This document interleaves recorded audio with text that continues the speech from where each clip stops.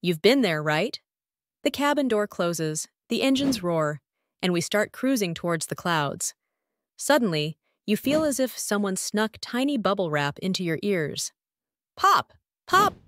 But fret not, dear traveler. This isn't a conspiracy led by the universe to ruin your in-flight movie experience. In fact, the answer lies within the anatomy of your ear. Deep inside, past the part that may or may not house your AirPods, lives a remarkable little structure called the Eustachian tube. Named after Bartolomeo Eustachi, this tube works diligently to maintain the balance of pressure between the air in your middle ear and the air in the environment outside. A job as precarious as balancing a tray of hot coffee during turbulence. Now, as your flight takes off, the air pressure in the cabin decreases compared to the air inside your ear. Picture this. Your eardrum suddenly finds itself thrown into the thrilling, albeit uncomfortable, competition of drag race, being pushed outward by the higher internal pressure.